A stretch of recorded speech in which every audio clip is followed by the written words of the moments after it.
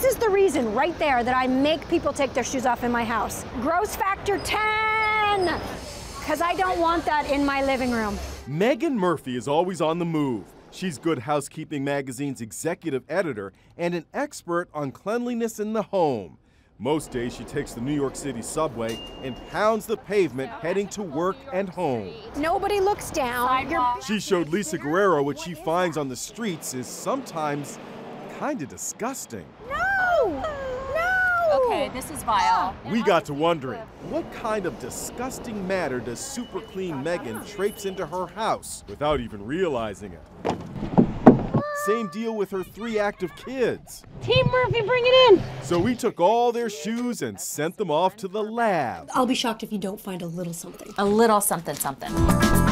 We did the same with Carolina Santos Reed, a professional dancer.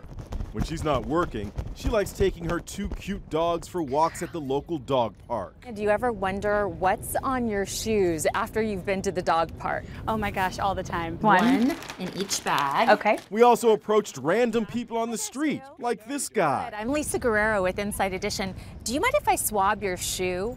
After we explained, he agreed. What do you think's on your shoe? Well, all kinds of things. After a week, the results came in from the lab. Time to reveal the dirty details. Okay, here we go.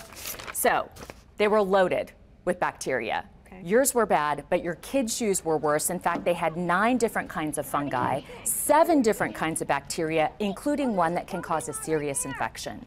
Wow. They'd only been wearing those for a week. You're kidding. So for them to be that contaminated is extra gross. Why should you care?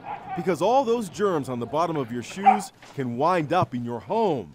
We applied a fluorescent marker to that professional dancer's shoes. Then she walked around her apartment.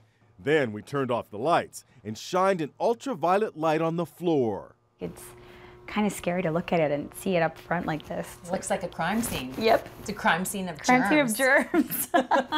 So what did we find on her shoes? Well, we found 4 types of fungi and 4 types of bacteria on your shoes. Wow. Including one that could cause an infection as serious as meningitis. Oh my gosh. Oh, that's terrible. And that stranger on the street nice enough to let us swab his shoe? We found 4 different types of bacteria, including E. coli. Oh God, that's not good. No, that's not you good know what at all. that is, right? That's not good at all. So It's one poop. more reason to take your shoes off all the time when you're in your apartment. Good Housekeeping's executive editor agrees. Take off your shoes as soon as you get in the house. Disinfectant wipe? Clean them with some antibacterial wipes.